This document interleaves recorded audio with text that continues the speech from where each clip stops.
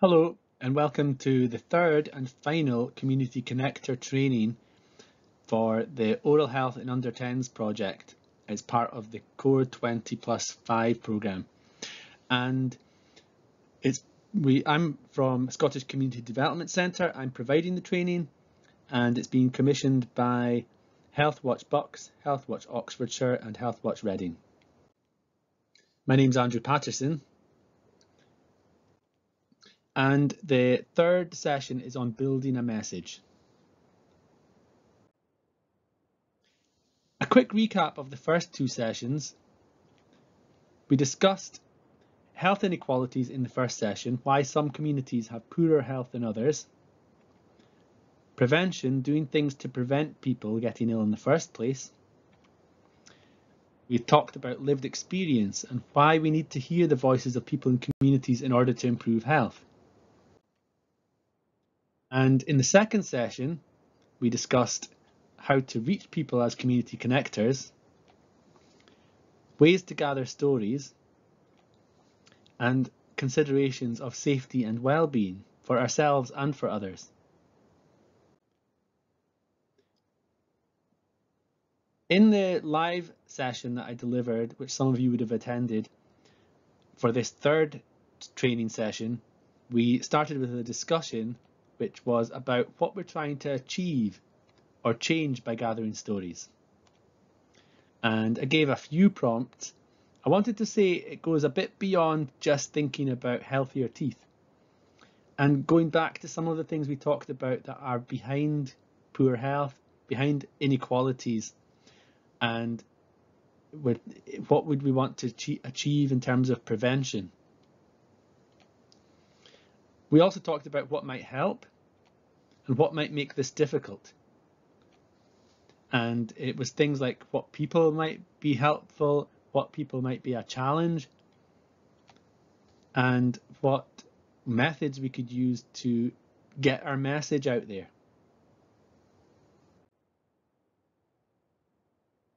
So after we talked about some of those things, we looked at using what people say, because as I've said, in the first and second sessions, we've explored how to gather stories.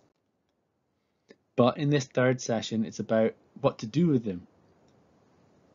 Going back to some of the things we covered in the second session, it's really good to take notes,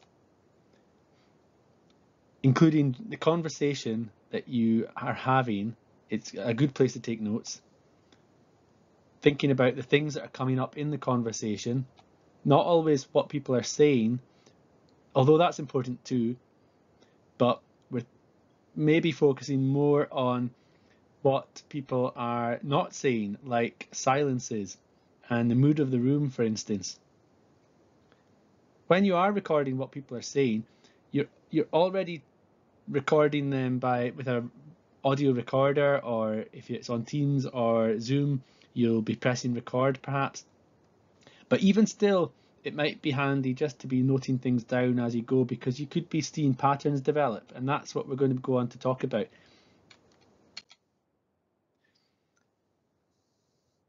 Before you start trying to get something from the stories you've been hearing, you kind of need to get them all down into something written or typed. You're not going to be able to keep listening back to audio recordings all the time. So if you have it written down, it's going to be easier to look at. But that's a lot of work, so that's why we're saying that Healthwatch are there to support you with that. They're going to be taking on a lot of that. If you are doing any transcription, that's the fancy word for writing down what people have been saying, then some of the technology will be helpful. Teams and Zoom have options for turning audio into words and into written text. And there's also other apps you can download for free. They have limited functionality, but you can use the limited functionality for free, and that one of them is otter.ai. There are links to these and quick links to guides on these things on the website, which there's a link to at the end. Then what you need to do is, once you've got everything typed out or written down, you want to look at them together. Because what you're doing is you're building a message from all the different stories that you have. If you had a group conversation, then a lot of the stories are together already. But if you have individual one-to-one interviews, then you might want to collect them in the same place, either different files in the same folder on your computer, or printed off with a paper clip so that you're keeping them together, and you might just want to be looking at them at the same time. Remove real names and keep secure. So again, on a computer with a password, or if you're having printed copies, keep them secure in a locked drawer or cupboard. What you're trying to do is find patterns. You're looking for people saying the same thing or something that keeps coming up. There may be something that a few people have found helpful or that a few people have found difficult. Keep a record of any ideas you have, and again, that's why taking notes can be helpful. And once you have some ideas, then start looking for more examples of that. And so if you've got your interviews or conversations printed out, you can be using a highlighter pen to highlight the same thing that's coming up in different people's, in what different people have said, but using the same color of highlighter. So if people were talking about, for instance, having financial difficulties, that could be a theme, and you could be using a yellow pen, for instance, to be highlighting whenever people are talking about not being able to afford things or that type of thing. You could even cut out text and stick it all in the same place where people have been saying the same kind of thing. You could use a table. You could have that on your computer, and there's a template available on the website. You could use a table like this, or it could be slightly different, but this table essentially allows you to come up with themes in the left column. Then in the middle column, you could find examples or quotes where that theme, where that people are talking about that theme. You could either use direct quotes or the actual text that is there in your conversations, or you could summarize it in that section so that you could go and actually find out what they're saying later. But it's handy to actually have things written there exactly as people have been saying, because you want to be using quotes as you go. Then you will have some comments maybe on the right-hand column. So that could be for anything that you're observing as you're finding these patterns.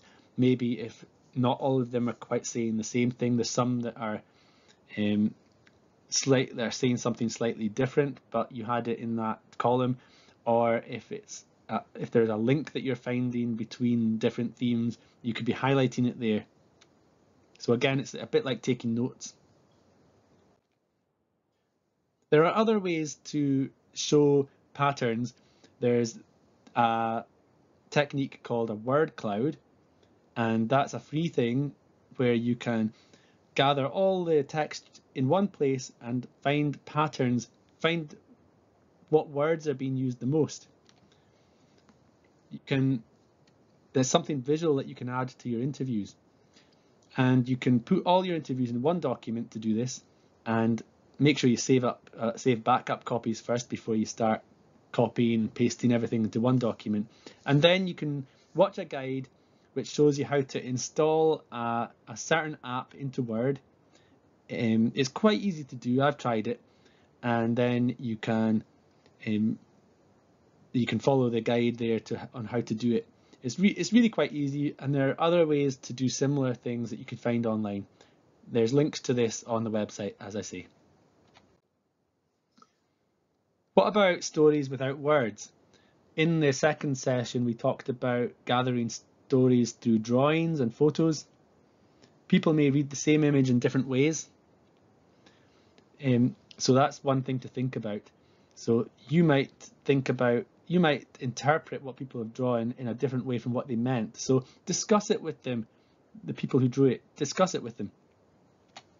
It'll make help if you have some things people have said as well. Because if people are talking and drawing in the same session, for instance, then you can look at their drawings alongside what they said, and that'll help you make sense of it. Now, I've been talking about combining what people have said into the same message, but there's also a reason for sometimes telling one person's story, and that is that it's a powerful way to show examples of what you're saying. It's really important to check with people first to get permission from them. So don't do this if it's unless you've asked people. But even if they give permission, be careful that you're not revealing who they are through their story, because if you're chopping up what people say and putting it in different places, it's harder for people to identify someone if they are reading it. But if you've got one person's story there, then all the different elements of their life might be there, and it's quite easy to tell who they are even though their name has been changed. So that's really something you have to take care of, because people won't maybe be so aware as you are that their stories will reveal who they are. So we would advise, if there's any way that people might be able to recognize someone, for instance, if it's in a small community or a community in a big area, even in a city where there's a community that's a minority, so people will probably be able to identify who it is, then don't share a story as one example like this.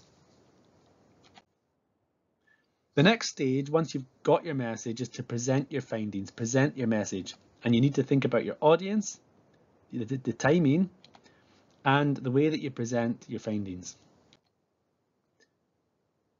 In terms of audience, you need to think about who you want to influence and who can make the changes you want to see. It's not just about who's got the power to make changes, it's about which doors are open, which people are more amenable and going to be warmer to you. You might have relationships already with people that you can use to, maybe they can help you reach the people that do make the decisions, for instance. Could you work with others as well? Other groups might be trying to do the same thing. If you join up with other people, you'll have a stronger voice. Timing is really important as well. It's not something you've got much control of in some ways. The best thing to do is to be proactive, to take your message to people, not wait for them to invite you. But you also have to recognize that timing may not always suit the people you're trying to influence. There might be times when they have something else that they're doing. They can't really attend to what you're hoping they can. They might have a review of the service coming up in a few months' time, and they'll tell you there's not much we can do just now, come back in a few months' time. Because planners and decision makers, they have a lot going on and they have a timetable that they're working to. That doesn't mean that you should be shy about saying what you're wanting. It's just to be realistic about it as well, and not expect everything to be done because you've found something out. Now, in terms of presentation, if you are presenting what you've been finding, you need to think about making it engaging and easily understood, but appropriate to your audience as well. Whoever you're talking to, you want to get to the point and identify the key messages for a particular audience. It's good to build on other evidence that exists already, and that can help make your case and show that it's not just you and your group that's saying this. And it might also help to be balanced and show that you acknowledge that other perspectives exist.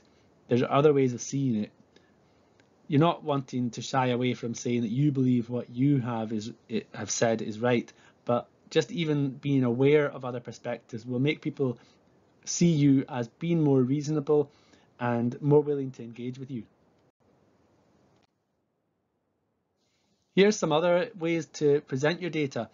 It doesn't have to be a presentation. It can be a graphic facilitation poster. That's an example that we've worked with a group in Scotland who hired someone in who knew how to do this. They did this live as the group talked about their experience of volunteering at a food bank. You can have a flyer to raise awareness. That's another way to present what you're doing. In this case, it was around neurodiversity, the idea that our brains are all wired differently. It's a positive way to think about mental health. So this flyer was raising awareness of this idea in the community. You can have an event to share what you're finding. Or you can do it more traditionally using a report. And if you're going to do a report, here are some of the main contents you would want to think about. You've got your introduction and background, what you wanted to do and why, how you did it.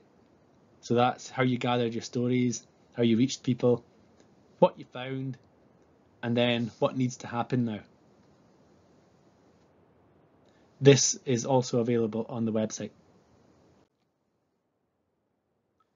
Now, in the live session, I asked, is there anyone important we've forgotten? And we suggested that one of the most important groups to think about is the people you've been connecting with. It's good to check your story out with them in case you've got anything wrong. But even if you're not checking the story out with them, you need to get back to say what's been happening with their stories. Get the message right for them, just like with any other audience. Keep it short and concise and engaging. And probably a short summary will do, because people don't necessarily want to spend a lot of time reading back what they've been saying, even though it was them that said it. They will probably appreciate things in a nice short way, and so they can decide whether or not it's something that they agree with or not. And then at the end of the live session, we had a discussion, an activity, and that was to introduce a way of coming up with or identifying people that are good to connect with as community connectors, and putting them into a visual, using a visual way to illustrate why you might want to focus on some groups more than others, or why some groups are important in some ways and other groups are important in other ways. And that was using this type of chart, which has the degree of influence that somebody has, or a group has, or an organization has along the bottom there. And then up the side there is the level of interest that they have in what you've been having conversations and collecting stories around. So in this case, it's around the oral health of children. So we looked at how different groups might be in different parts of the image here. And we, just to let you know, we identified that the group of people that might be in the top left, that would be perhaps the community members, the families, and groups that you've been talking to. They've got a high interest, but they're probably not so able to make change happen. Whereas policymakers, people that work in the local authority, would be up in the top right, perhaps. They're people that you could connect with who have more of an influence over the things that affect oral health. And then there were also some people that could be in the bottom right. That could be people who are harder to connect with. They might have an amount of decision-making power, but they're not so easy to reach. So it might not be worth wasting too much time trying to reach them, but it's worth knowing that they're there and thinking about how, if there are any ways you could reach them. And that could be people in a local authority or other public service such as the NHS who do matter, but you know it's going to be hard to reach. And if you have somebody that's got little influence and little interest in the bottom left, then you're probably not worth worrying too much about connecting with as a community connector. So So this is the instructions for the activity. Again, it was using Jamboard, Google Jamboard, and it's free. And as I said in the second session, it's really useful if you're doing any online discussions, and there are instructions for how to use it on the website. So just a quick recap on what we've been focusing on in these 3 sessions. It really is about the stories you gather and helping to achieve change. It's about prevention and working upstream. And we want to emphasize this point that it's about inequality and not just about raising awareness of the importance of looking after your teeth. It's about more than that. It's about thinking about the barriers and challenges people have that lead to children having to go into to have care done on their teeth at a young age. And so that goes beyond just the questions about brushing your teeth, looking after your teeth. It's about bigger social questions, and that is why we're talking about prevention and lived experience and hearing from people as to what barriers they have in their lives and what can be done about them. So thank you very much. I've enjoyed delivering these sessions. I enjoyed meeting you.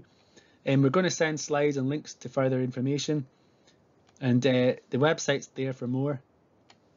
Feel free to get in touch. As I say, my email address is there, and the light is fading. You can see that you can hardly see me on that screen, and I'll just disappear into the darkness. But please do get in touch, and I'll be in touch by email. Thank you.